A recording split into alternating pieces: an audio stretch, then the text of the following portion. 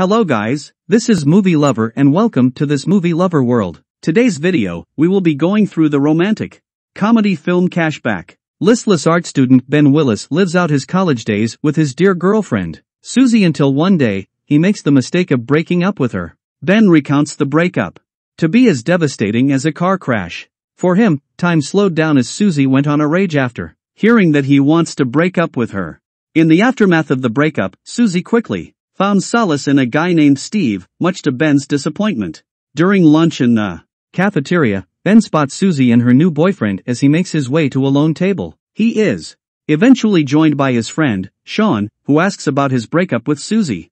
Ben explains that Susie was always looking for something better, whether it's a better party or a better boyfriend to move on to. Since Ben didn't think that he could make her happy, he chose to break things off with her. In response, Sean suggests that Ben should date a beautiful girl, perhaps a model. He reasons that if Ben were dating a beautiful model, Susie would feel competitive and try to win Ben back. Ben takes this advice with a grain of salt, as he recalls the various instances where Sean had been dismissed by a woman. Later on, Ben attends one of his art classes. One of them has him sketching a portrait of a nude man modeling in front of the class. While beginning his sketch, he catches the eye of a beautiful girl across the room. Ben's entranced by her, and soon, he finds himself sketching the outline of her jaw, the curve of her lips, and her big, blue, and beautiful eyes. His enchantment's dispelled by his art teacher, who urges him to focus on the nude model in front of him, as it would be rude not to sketch the voluntarily naked man in front of them. During the next few days, it becomes apparent that Ben isn't taking the breakup well. He loses sleep over this, and now he's left with a full 24 hours to ruminate on his failed relationship with Susie. To make things worse, Ben's haunted by the several echoes of lovemaking through the college dorm walls that permeated his room, pushing him further into the harsh reality that he is now all alone. Overcome by his regret, Ben finally gives Susie a call. Despite his attempts to reconcile with her, Susie firmly answers that their relationship's already run its course. This sends Ben spiraling deeper in his despair. For the next couple of nights, Ben does his best to keep himself busy during his free time, both in the day and in the night when he's plagued by insomnia. During one of his nighttime misadventures, Ben happens upon a local supermarket. In the supermarket, Ben sees a flyer indicating that the store's looking for someone to man the night shift. Finally, Ben's found the perfect solution to keep himself busy at night. It isn't long until Ben scored an interview with the manager, and soon, he's an official employee of Sainsbury's supermarket. As his employer Jenkins is about to shake his hand, all Ben could think of is that something's about to change in his life. During his night shift, Ben's been staring at a spilled bag of peas for a considerable amount of time. Jenkins comes by and scolds him for staring at the peas and not doing anything. This startles Ben awake from his catatonic state, but he's immediately distracted by a beautiful woman reaching for something while her shorts are lifted to reveal her undergarments. At this point, Ben thinks about how much he loves painting the female form. To him, there's some kind of hidden power that the female body holds, and most women carry this unknowingly. This is when Jenkins slaps Ben on the head, prompting him to finally clean up the bag of peas. As Ben becomes accustomed to his new job, he notes how each of his coworkers handles the art of passing the time. Sharon Pinty, the cashier lady, exhibits the most fundamental aspect of time passing, avoiding the clock and never looking at it. Then, there's Barry Brickman, who approaches the problem differently. Brick's mastered the art of doing anything besides work. In tandem with his foolish misdemeanor is his friend, Matt Stevens. One of their running gags is slipping a recreational adult toy in the shopping baskets of women. Once they are at the checkout counter, Barry and Matt would curiously watch whether each woman would purchase the adult toy. When some of them do purchase it, it would put a smile on their faces. The only one who doesn't engage in the art of time passing is their boss, Jenkins. Jenkins didn't need to pass the time because he relishes every moment, pandering to his egoistical sense of self, talking ceaselessly about his life to the bored employees. Of all the night shift employees, Ben has the most unusual way of passing the time. In the throes of his deep melancholy, Ben disassociates himself from time and reality. He imagines that time is still and unmoving. He pauses everything that is around him, letting him be free to do what he pleases. At this point, Ben thinks more about his appreciation of the female body. When Ben was very young, their family had taken in a guest, a foreign exchange student from Sweden. Because of the liberated sensibilities of the Swedish culture, the woman did not find it necessary to wear any clothes during the walk from the shower to her room. For Ben, it was only partly perverse. Mostly, he had looked at the woman's body with a deep and genuine appreciation for her beauty.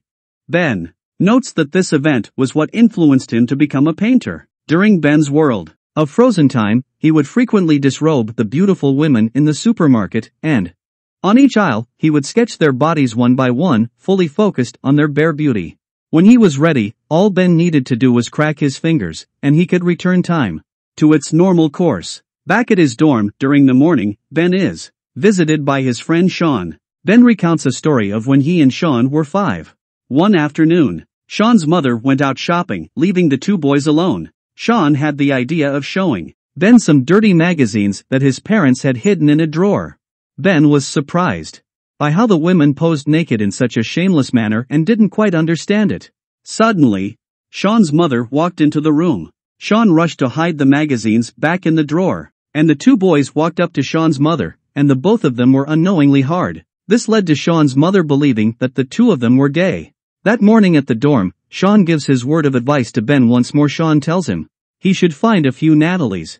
To Sean, a Natalie is a woman to have a one-night stand with. The terminology came from an instance when they were young. Sean had figured out that the women in the dirty magazines were mainly stripped naked because they were being offered a large sum of money. With this newfound knowledge in mind, Sean brought a wad of cash to a girl named Natalie. In exchange, Natalie would show her private parts to Sean. Soon, Natalie became popular with the young boys in their neighborhood, and all of them lined up with money in their hands.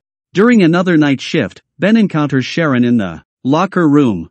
The cute and charming Sharon takes a bite out of Ben's sandwich. A piece of pickle sticks to Sharon's cheek, so Ben awkwardly tries to tell her to wipe it off. But she keeps missing it. Ben meekly wipes the bit of food from her face, and they share a smile before Sharon leaves the room. Ben wants to stop that moment and live in it for a week, but he's only able to slow it down. Sometime later, Ben finds out that Matt had asked Sharon out on a date, which disappointed him. Ben then notes how strange it is that the word crush is used for both warm attraction and a heavy disappointment. Ben then enumerates the crushes that he's had in his life. His main crush was a girl named Tanya Green. When they were in elementary, Tanya had gotten into an accident that ended with a cast on her left arm. Ben notes that what held his fascination the most about Tanya was how she handled the cast with faultless grace. The day that Tanya got her cast off, she was bullied by her classmates because the hairs in her arm had overgrown. Ben approached her when she was crying and cheered her up. Because of this, Tanya became Ben's girlfriend. One afternoon, Ben and Tanya were on the verge of their first kiss, but Ben postponed it for a later time. Ben would regret this decision forever, as Tanya and her parents had moved to America the day after. Ben's boss Jenkins recruits the staff for a weekend football game. After an embarrassing defeat, a ball hits Jenkins square in the face as Matt tries to pass the ball to him. A bleeding Jenkins is rushed to the hospital by Matt, and the other teammates go home, leaving Ben and Sharon alone. Ben and Sharon stop by a nearby diner, and the two of them get to know each other better. There, Ben discovers that Matt didn't sleep with Sharon. She then shares her dreams with Ben, and Ben does the same. Sharon says that she's always wanted to meet a painter because she imagines that they could see the beauty of things, and that thought was romantic to her. That night, the two catch a fondness for each other. Ben walks Sharon home, and Ben messes up their first kiss by awkwardly kissing her on the cheek instead. The following day, Jenkins announces that he'll be having a birthday party soon, and he's inviting everyone. Sharon asks Ben to go with her to the party as her date, and an overjoyed Ben agrees. Later on, Jenkins tasks Ben with hiring a surprise stripper for his birthday party. For this, he enlists Sean's help, and in exchange, Ben will take him to the party. Sean takes Ben to a strip club, and Sean proceeds to recruit a stripper. The entire time that Ben is there, all he could think of is Sharon. He imagines Sharon in the corner, shrouded in darkness, lit only by a glowing pole. Sharon's dressed in a provocative black outfit as she dances around the pole, while staring into Ben's eyes, and Ben is completely mesmerized. The night before the party, Sharon checks in with Ben if he still wanted to go with her. Ben says yes, and Sharon kisses him. The gravity and the importance of that kiss could only be fully appreciated by stating that it's the one thing that finally helped Ben sleep. That evening, Ben sleeps until the next afternoon after having been awake for 4 straight weeks. Ben is then woken up by a phone call from a man who wishes to put his art on display in a gallery. Sadly, it's just Matt and Brick playing another one of their pranks. Ben reports that he doesn't think about Susie very much anymore, and during work hours, he even stopped thinking of the beautiful women there. All that's on his mind is Sharon. In the world of Frozen time, he draws Sharon over and over, totally enamored by her beauty. It's the night of the party, and everyone is preparing. Ben picks up Sharon from her apartment, and he excitedly tells her about the offer he got from the gallery. Sharon is happy for him, and the two proceed to the party. The party is already well underway when Ben and Sharon arrived. Sean is getting turned down by a girl again. Matt and Brick are dancing ridiculously, and Jenkins is at the DJ station. Ben is surprised to see Susie at the party, and he finds out that her boyfriend Steve is Jenkins's brother. After an awkward encounter with Susie, Ben and Sharon go on to enjoy the party. Eventually, the surprise stripper comes in. She dances in the middle of the room and directly in front of Jenkins, giving him a lap dance. After the dance, the stripper goes up to Sean. He recognizes her, and funnily enough, the stripper is actually Natalie from Sean's childhood. They greet each other, and the two of them hit it off near instantly. While Ben is waiting in line for the upstairs bathroom, Susie approaches him. Meanwhile, Sharon is waiting downstairs, with Jenkins trying to make a move on her again. As for Brick, he's set to do a stunt that involves him riding a box down a flight of stairs. Everyone gathers around the stairs to watch Brick. At this point, Susie kisses Ben in an attempt to reconcile with him. At this moment, Sharon had looked over the upper floor because Brick was about to slide down the stairs. Sharon sees the kiss between Ben and Susie, making her storm off in a rage. Ben pushes Susie away, and he rushes towards Sharon, who is now about to leave for the door. Ben stops time once again, and he realizes that no matter how long he stays frozen, he cannot undo what had happened. Ben stays there by Sharon's side for 2 days before letting her go. Ben goes straight to Sharon's apartment and tries to explain everything to her, but Sharon is too blinded by her anger. Ben leaves her apartment, and for the next few days, he spirals into his insomnia once again. Additionally, Ben doesn't see Sharon at work too. The day comes when Ben visits the art gallery that Matt and Brick pretended to call from. The art gallery owner denies having an appointment with him, making him realize that he had just been pranked. But before Ben leaves, the owner spots his sketches of Sharon in his hands. The owner becomes interested, and not long after, Ben is offered a night to display his work in the gallery. One day, Sharon receives an official invitation to Ben's art display, titled A Frozen Second. Despite her initial anger with Ben, she decides to visit the gallery.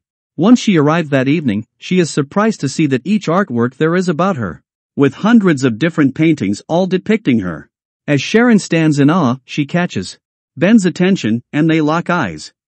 Ben tries to explain once again what had happened at the party, but Sharon tells him he doesn't need to explain. The art display expresses more than what words could. Ben then kisses Sharon, and time stops, but this time, both Ben and Sharon can move in the frozen world. Ben takes Sharon out in the snow with 1,000 snowflakes suspended in the air.